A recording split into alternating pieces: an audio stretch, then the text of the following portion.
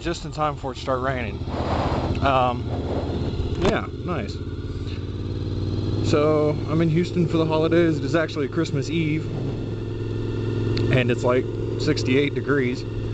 Christmas Day, the high is about 74. So it's gonna be nice and warm.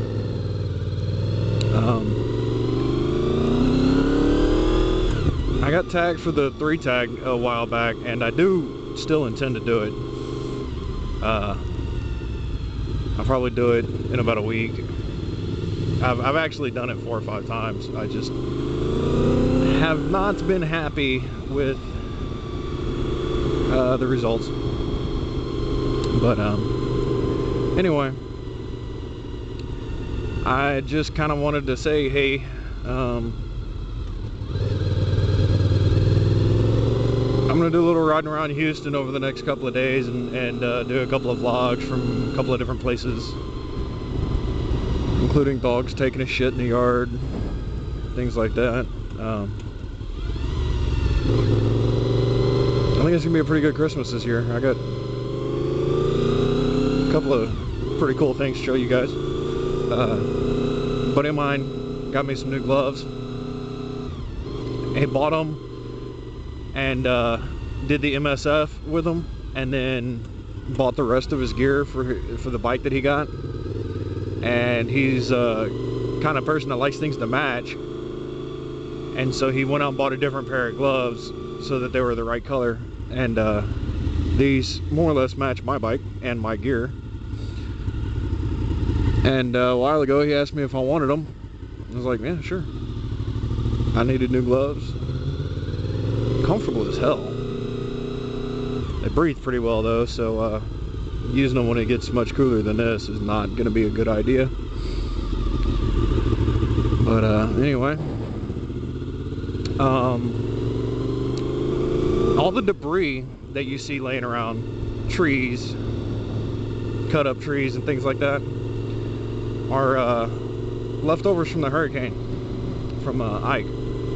And you'll occasionally see construction sites and whatnot. I'm gonna cruise down to Galveston. I'm gonna try to get some footage of some of the areas that got really hit hard. Around here, there really wasn't a hell of a lot of damage. You know, I mean, there's chunks of fences missing and the occasional tree landing on the roof of a house, but for the most part, the winds didn't really damage the homes.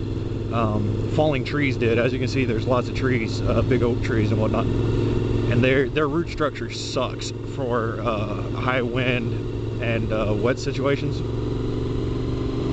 So they get blown over fairly easily. But, you know, that's life.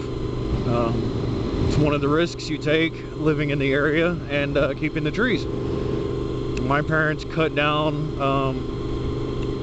3 out of the 4 trees that were in their yard last year. And then the hurricane took care of the last one, took out the driveway. It didn't hit the house. The house that an old friend of mine lived in had a very large oak tree land in the middle of it, cut in half, kind of like a cake. And according to my parents, it actually looked like a cake, like a layer cake.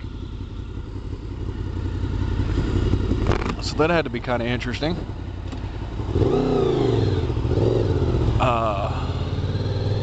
But yeah, I'm gonna, you know, cruise the island and head out to Baytown and whatnot, because Baytown got hit pretty hard. So we'll see about all that. I don't really know what else to say right now. It is Christmas Eve, so I can't stay out too long. See, that sign is from the hurricane, you know, missing. Just stuff like that. There's a lot of those big plastic signs up there. A lot of them just don't exist anymore. I guess they're not all that resilient, which is kind of a good thing. You want the center of your sign to blow out rather than knock the whole thing down, you know? So it kind of makes sense. Those plastic caps can't be too expensive. A couple $100 maybe, as opposed to spending, you know, $5,000 to put up a whole new sign, a whole new billboard in the parking lot. yeah. Oh well. I guess I'll let that be that, and I'm gonna try to get this uploaded as soon as I can. You know, like Friday, probably. But we'll see. And yeah, there should be a couple hours worth of stuff coming out of this trip. Should keep me going for the next week or so. Maybe actually next 2 or 3 weeks. And keep you guys entertained through the winter. It's like 12 degrees warmer here than it is in San Marcos.